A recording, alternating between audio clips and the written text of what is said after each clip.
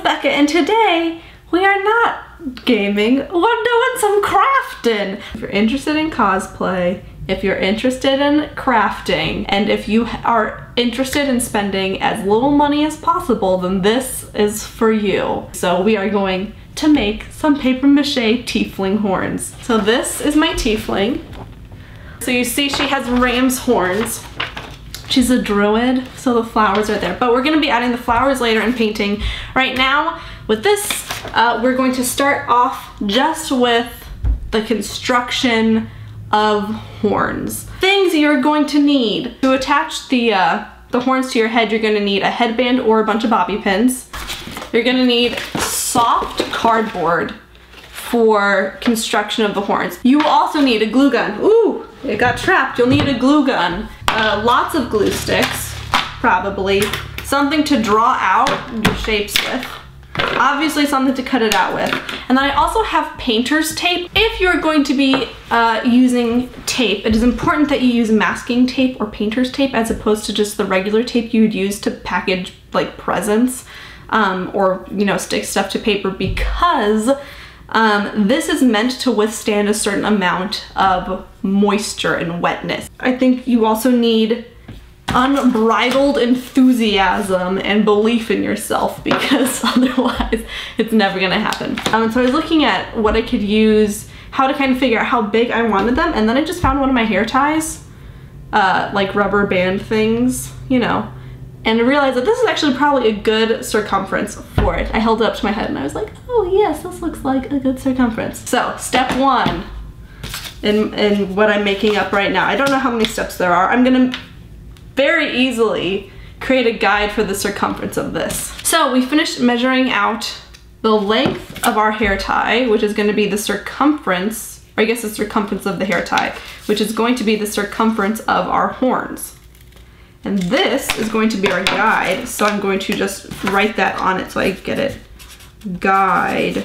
And now I know this is my guide and not just like a throwaway piece of cardboard. This with the cardboard is the base that we will build the paper mache on top of, and the paper mache is where we're gonna give it all that texture. So let's get started. I'm just gonna pick a corner and use a pencil to trace out. Okay, so I know you can't really see what I'm doing, but I'm gonna make them kind of like scales. So one will fit into the other. You know how scales get that layered thing? I'm gonna do that and make kind of pointy shapes. I'll show you in just a second. Ta-da! Here it is. This is gonna be the first part of our horn, and this doesn't look anything like how we're going to make it look, but this is important. This also, just to note, whenever I bend it, I'm gonna make sure this, like the side, the printed side is facing out. I think that this is gonna stand up a little more to the water and liquid than this side, because this is coated. So it'll be another barrier between for the paper mache to go on to. We are going to then put this into the shape of those horns. I'm gonna very slowly be curving it.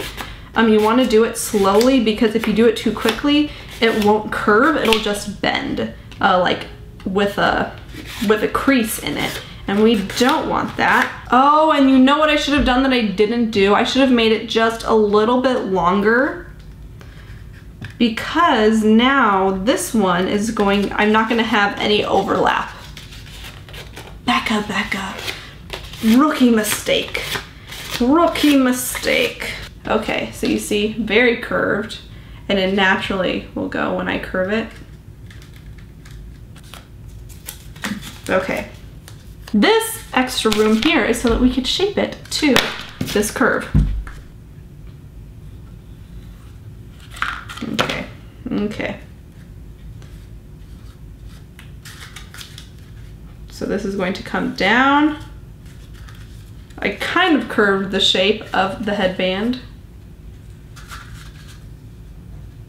And it's going to come back down on this side in about the same angle. So hopefully when we look at that, it will make a nice arc that is very similar across it. Yes. And look how that fits so nicely. Perfect. Here we go. Yes. This is a little bit really tall.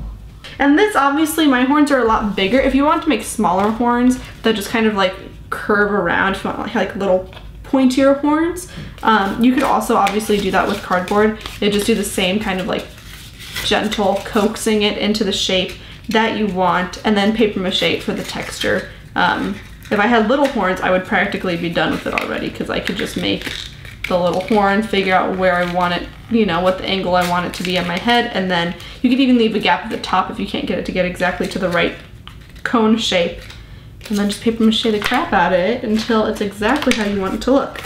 Next.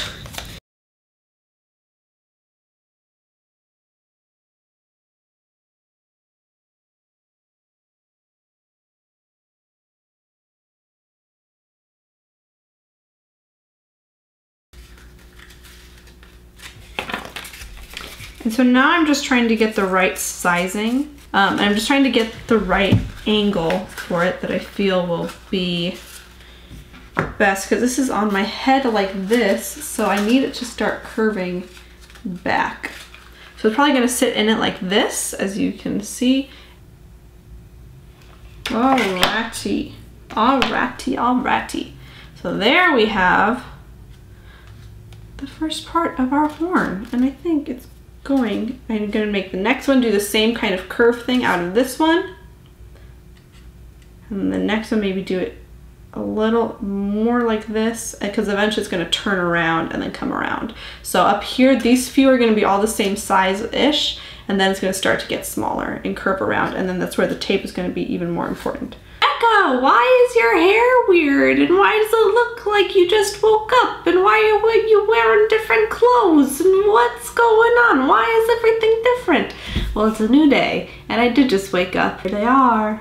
They look kind of silly. I look kind of like I'm a very patriotic tiefling right now. So, we're moving on to the paper mache. Paper mache is like 1 part flour, 1 part water. So equal parts, flour and water. But this doesn't get moldy, it doesn't get gross or anything. It just gets hard. It just makes it have like a hard exterior that's easy to paint. So way easier than painting this stuff. So we're gonna get into it. I cut a bunch of strips of newspaper of different sizes. These strips are going to be kind of for the base. I'm gonna just cover the base and get the basic shape with this, and I'm gonna sculpt a little with it, because right now the horns are just kind of like round, but there are some like ridges, like thick ridges I'm gonna make with this. Thinner, like there are thinner ridges throughout the whole thing. I think I'm gonna use paper towel and kind of scrunch that up to make the rippling effect. And if that doesn't work, then maybe I'll use some hemp and wrap it around to make kind of the ridges on it. And then once I'm done with that, I'm gonna take some wrapping paper. Here, I'll grab a sheet just so you can see what it is right now. I'm gonna take this wrapping paper. It's just plain, you know, like tissue packing paper, and cover the whole thing. This will be the final cover in it. That way, like, all the sculpting will look like it's part of it rather than having the lines visible between where the base is and then the sculpting is. That way also when I paint, I'm not gonna have to paint over the dark colors that come with the newspaper. And it's this nice light color that'll be really easy to paint. So, let's get started.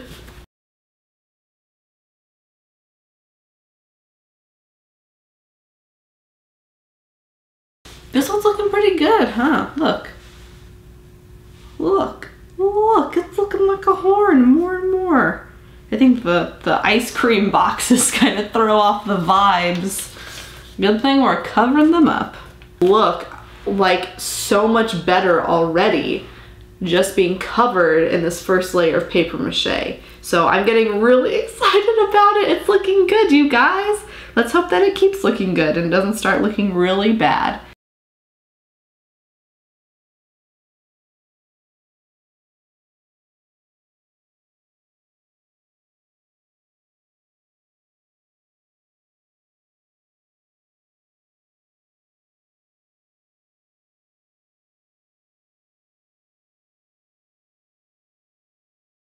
All right, so now we are done.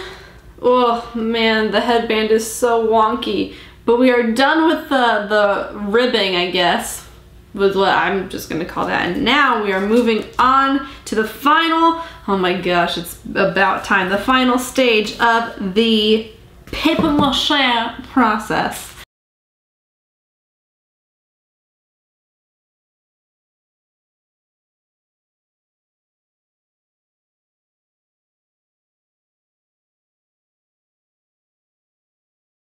Alright, so now I'm obviously wearing different clothes. I showered. My hair is just as crazy because that I'm losing my mind. But I finished all of this. I finished it a while ago and it is mostly dry. So right now as we have them, this is what they look like. So I think so far pretty dang good. However, it still really just looks like paper mache. Even though ram's horns do tend to be lighter, my Tiefling does not have light horns. So, I have some palette paper here. We are going to paint them. I'm just using acrylic paint on this. They're probably more ideal paints to be using at this point, but you know what? Who cares?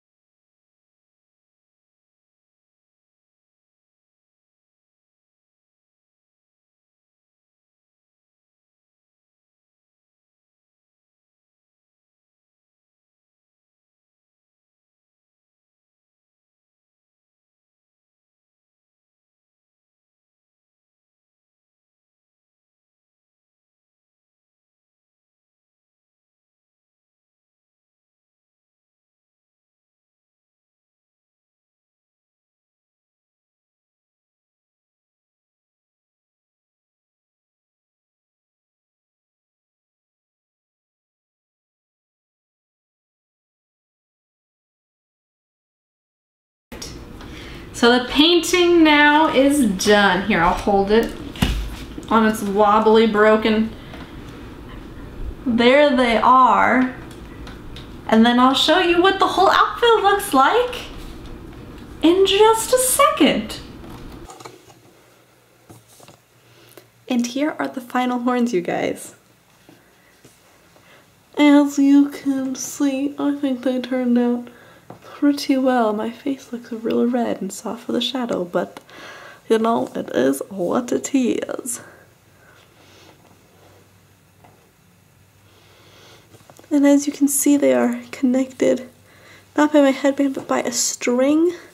I hot glued loops to each side, then tied those loops together with the string, bobby pinned that in, hot glued 2 more loops on either side here, and then bobby pinned those in, and then covered up the string with pieces of my hair, so I have some really weird parts going on.